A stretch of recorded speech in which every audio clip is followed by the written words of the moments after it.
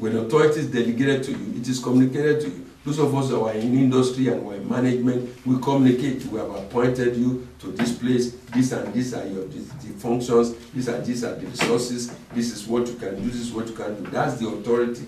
Amen. So it is also communicated to us in Scripture, and that's what we're seeing. It's also in Mark 16, which we have looked at. But I want us to look at Luke chapter 22, verse 29. Authority is delegated unto us. Jesus delegated that authority. Look at verse 29. And I appoint unto you a kingdom, as my Father hath appointed unto me. Can anyone be clearer than that? Mm-hmm. I appoint unto you a kingdom, even as my Father has appointed unto me. And then look at John chapter 17. John chapter 17.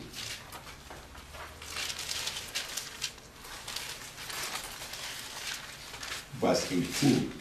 The Bible says, and as thou hast sent me into the world, he's speaking to the Father now, as thou hast sent me into the world, even so have I also sent them into the world.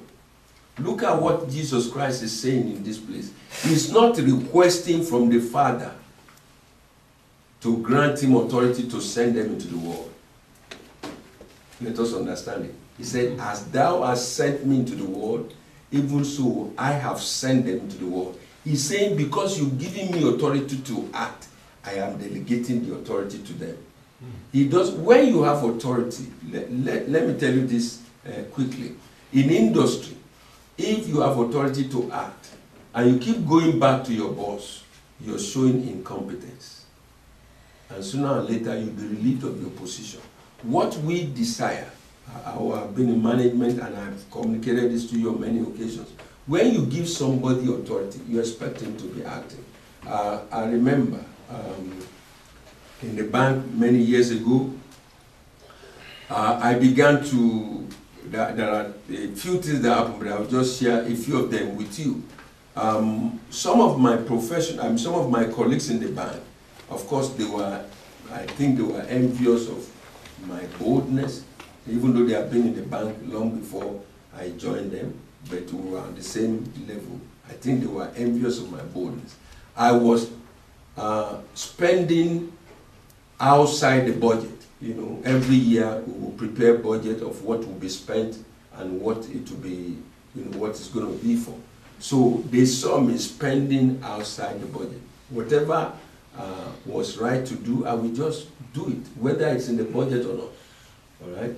If it's in the budget, fine. If it's not in the budget and I still feel it is okay and it's right to do it, I will do it. So they went to the president of the bank and reported me that, what is the matter with this man? He's just spending and he's spending outside the budget. And the man called me, who is the president, said, why are you, making expenditures outside of the budget? And I simply told him that, if you appoint me as a unit head, a profit center to generate profit for the bank, and I know that certain things that are to be done, even though it's not budgeted, that will enhance the profitability of the business, should I not do it? I believe that I should have the right to use my discretion to do it. You know what the man told me? Just go, leave them alone, don't mind them. Go and be doing your work. Then another time, they told him that this man does not report for duty at 8 o'clock. The time the time of work is 8 to 5. He does not report at 8. Every time he comes late. So the man called me again and said, look, why is it, do you know that official time begins at 8 and all that? And I said, is that why you call me? He said, yes. I said, how do you know what I'm doing? Supposing I have a very important meeting to hold before I get to the office, do you want me to come to the office at 8 o'clock and then go and miss that appointment? I said, look, you know my position and you know what you have committed into my hand, and I'm doing what I need to do. But I can start working before getting to the bank. I can. I may have scheduled a meeting very early in the morning that may prevent me from coming to the bank at 8. He said, go, don't listen to them. You see these things. So these are the things, that we need to understand. I was using my discretion. But these people thought, well, it is by rigid adherence to the rule that they win. In the end, they lost. You see the point? So Christ did not go back. Supposing I start going to the man, excuse me, I won't be able to come to you, the office at 8 o'clock tomorrow. I have a meeting at so place. And then another day, I won't be able to be at 8. The man will get tired and say, what is the matter with you? Didn't I give you authority? Do what is right that you need to do. Jesus knew that it was right to send the people out. And he said, as you have sent me, so I have sent them. So he's announcing to the Father what he has done in the Father's name. Praise the Lord. Because he had the authority. Amen. So we have been sent in the name of the Lord Jesus Christ. Look at John 20:21. Authority has been delegated to us, and we can go and do what the Lord wants us to do. Verse 21. Then said Jesus to them again, peace be unto you.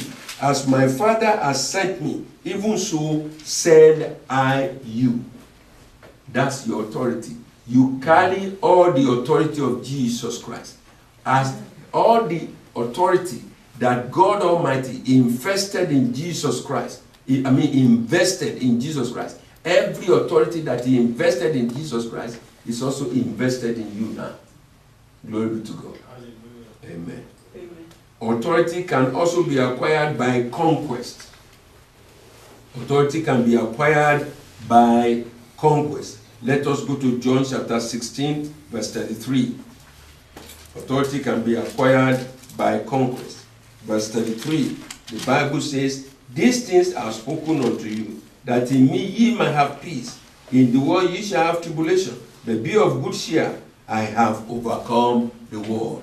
I have conquered the world. So because I have conquered the world, I have authority over the world. Authority can be acquired by contest, by conquest. Praise the Lord. Amen. Look at Colossians chapter 2. Jesus has overcome the world, therefore the authority is in his hand. You see that what we're doing, we first of all see the authority from the point of Christ, from the point of view of Christ, and now how he came to us, so that we can know that we have legitimate authority. If we can trace our authority back to Christ, it is legitimate.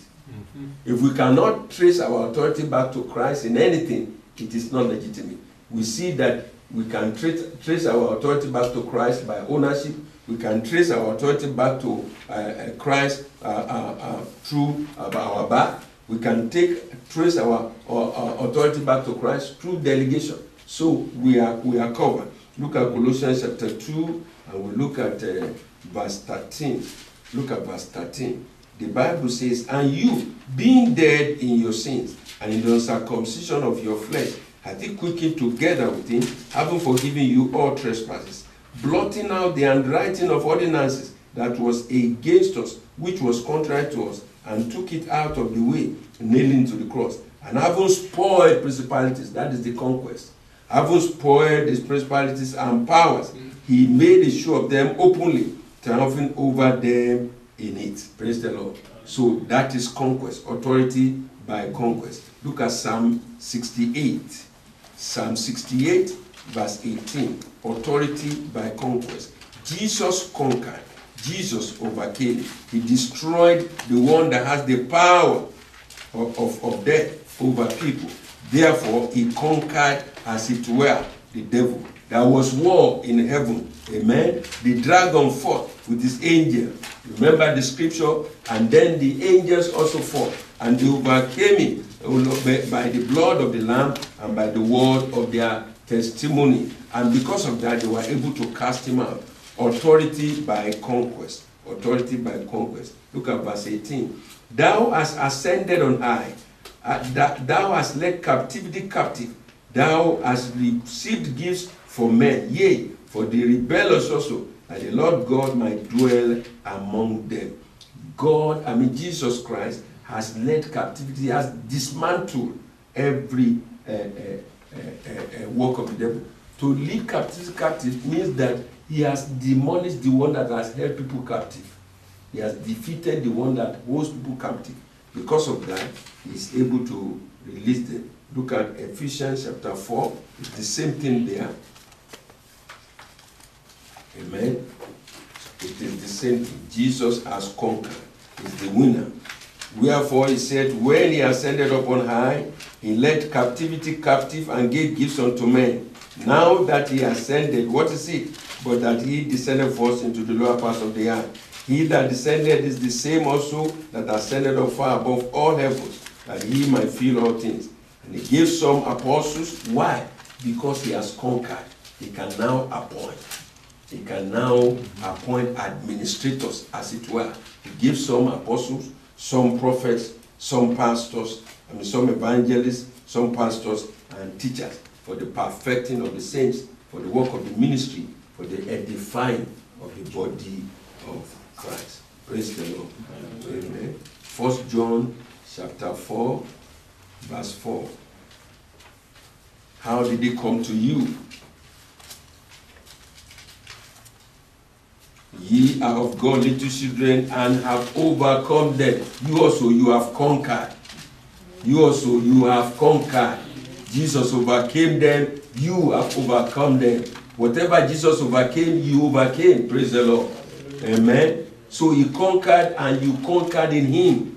Ye are of God, little children, and have overcome them, because greater is he that is in you than he that is in the world. Look at verse 5, chapter 5, and look at verse 4, chapter 5 of 4 John. For whatsoever is born of God overcometh the world. You conquer by your birth. By reason of your birth, you have conquered.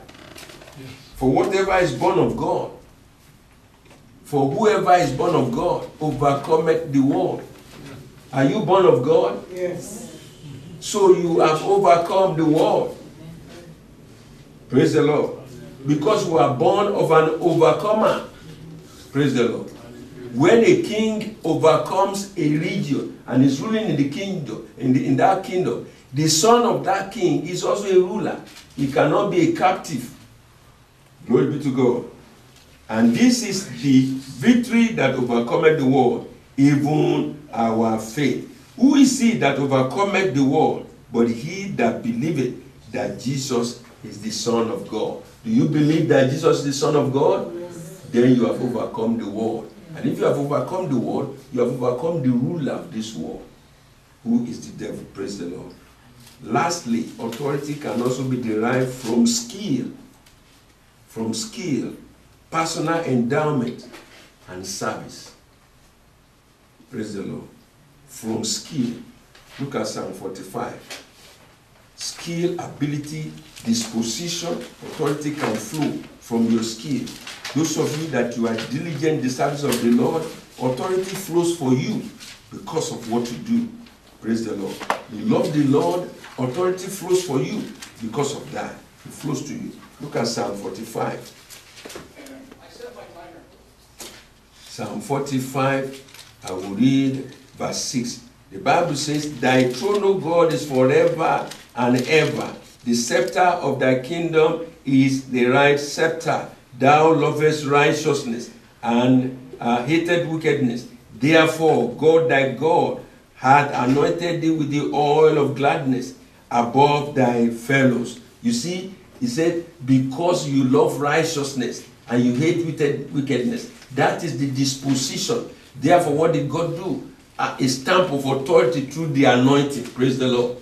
Amen. You see that? So as you are walking in righteousness, loving the things of God, serving God, God releases authority for you to continue to move. Why? Because you love righteousness and you hate wickedness. This is the reason God has released that authority. That was released on Jesus Christ. And it's also for those who believe. Glory be to God.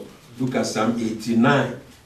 Look at Psalm 89. Authority comes. Authority is released through the exercise of skill, personal endowment, service unto the Lord. This authority is also released. You look at Psalm 89, verse 20. The Bible says, I have found David my servant, with my holy oil have anointed him, just as Christ was anointed. With my holy oil have anointed him. Amen. With whom my hand shall be established, my arm also shall strengthen him. Why? God is saying, I put him in a position of authority because I can see his heart is with me. Praise the Lord. Amen. I can see that his heart is devoted to to my desire. So I give him authority. Do you not know that this is done in companies? The president of the company is looking at all the staff and is looking at what this person is working for the success of this business more than others. I'm going to make him a manager. I'm going to make him a divisional head. Give him higher authority because of his behavior. So people of God, I know that you diligently, serve the Lord. Understand that authority flows for you. It flows to you as you do. Authority flows to you as you do. Understand this. Said, the enemy shall not exact upon him, and the sons of wickedness, nor the sons of wickedness afflict him. And I will beat down his foes before his face. Look at what God does when your desire is for the things of God, and you love God and you love his things, and you diligently serve. Not only does he give you authority, he practically begins to make sure that every opposition is demolished before you. Praise the Lord. So you see, to serve God and to love God and to do the will of God is very important. It is a powerful means by which we can walk in this authority. Look at all the things that are added. He said, but my faithfulness and my mercy shall be with him, and in my name shall his horn be exalted. The horn being exalted means that I will place him high. And wherever God places you, authority flows with that place. Praise the Lord. I will lift him high. I will set his hand also in the sea. Look at the territory. I will enlarge the sphere of his influence. I will enlarge the spheres of his authority. I will set his heart in the sea, and his right hand in the rivers. He shall cry unto me, thou art my Father, my God, and the rock of my salvation. And I will make him my firstborn. Look at that. Amen. He's now talking again of Jesus Christ. You see, when the Bible is talking even about someone, is showing a type of Christ. Amen.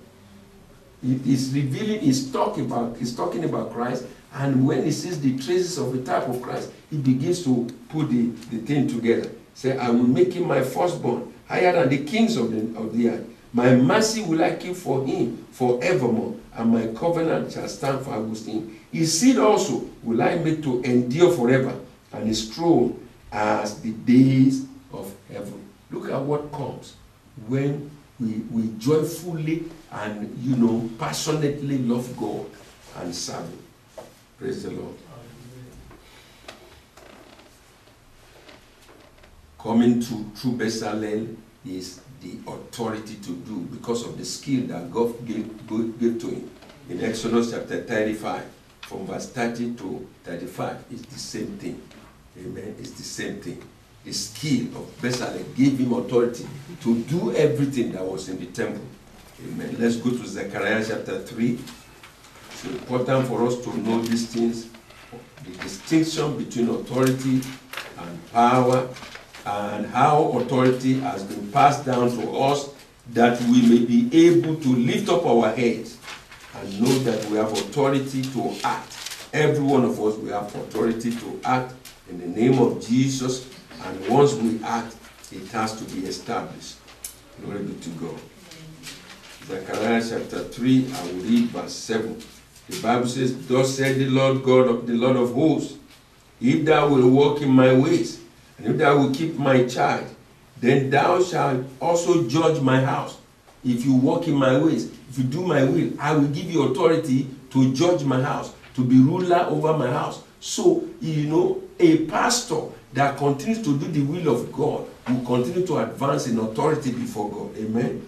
Will thou also judge my house, and shall also keep my course, and I will give thee places to walk among these that stand by.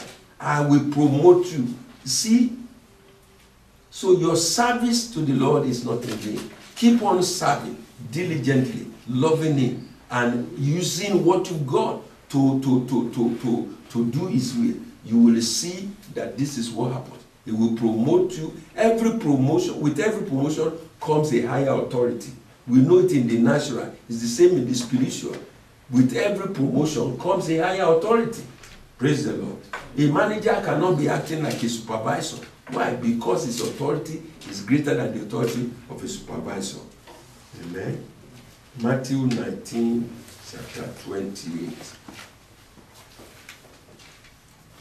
Matthew 19, chapter 28.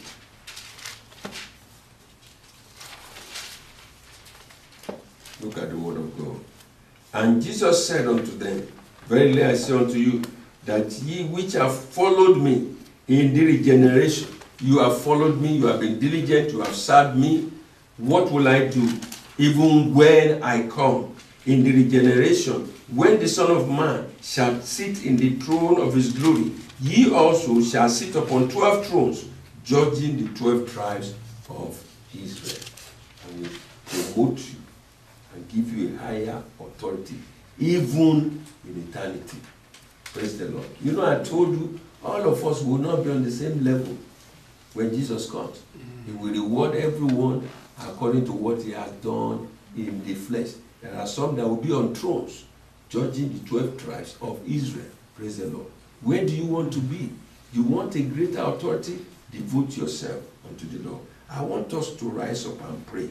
Now you know you have authority. Praise the Lord. Amen. Amen. Amen. Glory be to God. Which is greater, authority or power? Authority. What is authority? The power to act. The power to act. Praise the Lord. Amen. The right to act, the right to do.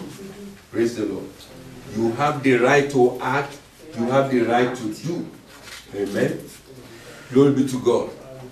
I want you to use that right. Amen. Use that right. And come against everything ungodly that may come into your mind or that the Spirit may bring into your mind. Whether it is in your home, whether it is in your body, whether it's in your finance, whether it's in your community, whether it's in the nation.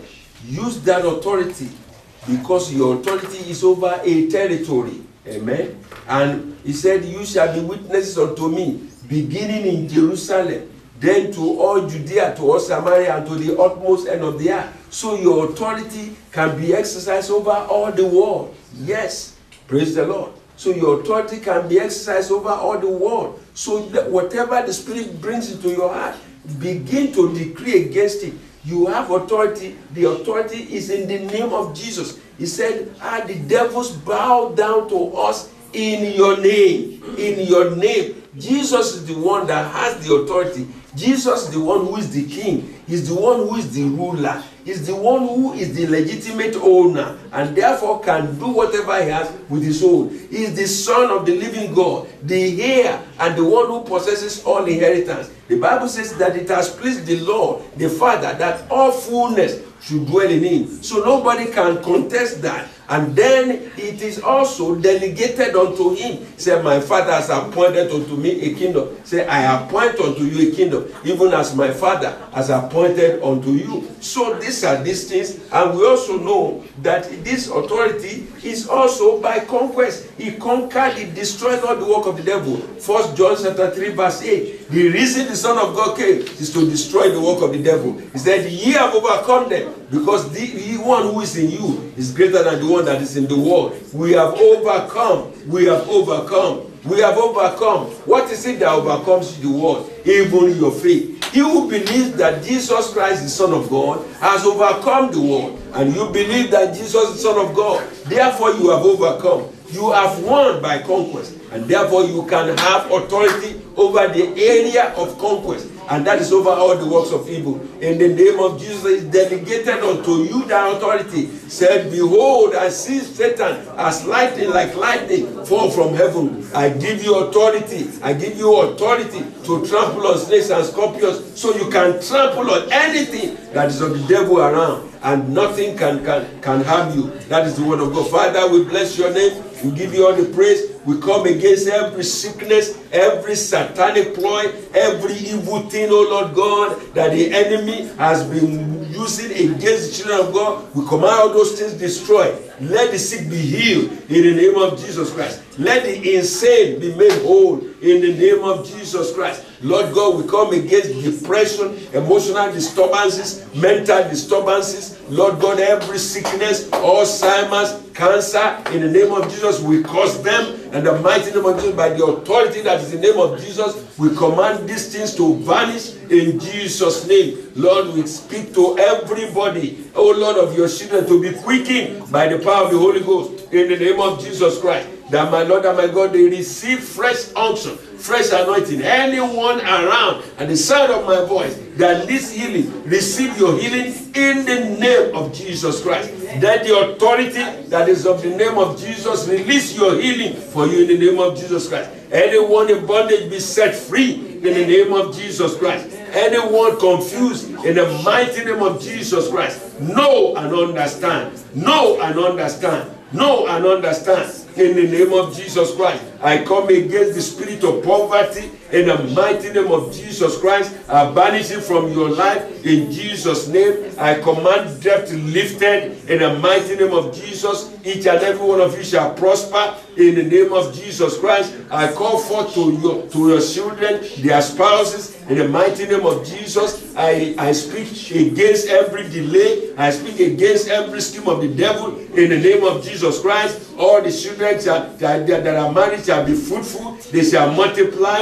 in the mighty name of Jesus Christ. We shall receive grandchildren right now in the name of Jesus Christ. My Lord and my God, all the spouses that are for your children, they will come forth to them in the name of Jesus Christ. No one will take a wrong partner in the mighty name of Jesus Christ. All barriers are lifted because the gates have been lifted. The ancient doors have been lifted. The King of glory is stepping in, ruling. The glory of God shall be seen over our children. The glory of God shall be seen in our homes, in the lives of our spouses, in the mighty name of Jesus Christ. Our businesses shall prosper in the mighty name of Jesus Christ. Authority to prosper, authority to increase in Jesus' name. If there be anyone waging war, if there be anything attacking the progress of God's people, in the name of Jesus Christ, I command those things destroyed in Jesus' name.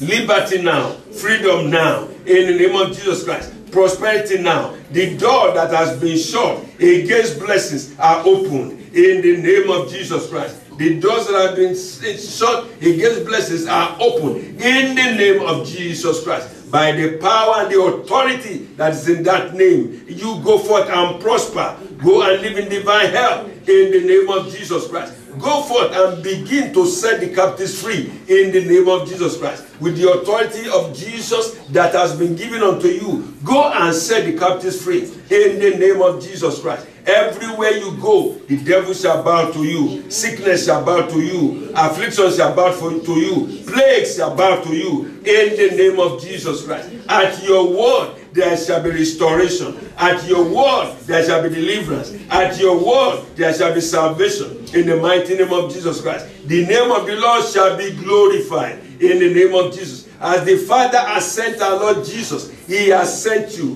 with the same authority, with the same power, with the same grace. You will not fail in the name of Jesus Christ. You are a king. You are a priest. And it is written that you should reign on this earth. You continue to reign, walk in dominion. Nothing shall dominate you in the name of Jesus Christ. You are in dominion from now on. Because you are in dominion, the wicked shall bow before you. Amen. The evil shall bow before you. The wicked shall bow before your gate in the name of Jesus Christ. The rod of the wicked is lifted off of your life in the mighty name of Jesus Christ. Every force of evil that is attacking your fortune, And now in the name of Jesus, they cease forever. Amen. In Jesus' name. If there be any storm that has been arrayed against you, in the mighty name of Jesus, I command the storm to cease in the name of Jesus Christ. Amen. You walk in the peace of the Lord. Amen. You walk in the joy of the Lord. Amen. You walk in the blessing of the Lord. Amen. You are delivered from immorality. Amen. In the name of Jesus Christ. You are delivered from sin in the name of Jesus Christ. You are delivered from unrighteousness in the name of Jesus Christ. Amen. You shall love righteousness. Amen. You shall love holiness. Amen. You shall love the Lord your God. Amen. You shall serve him in the mighty name of Jesus Christ. Your authority no one can take away from you. Amen. I command you act in that authority Amen. in the name of Jesus Christ. Amen.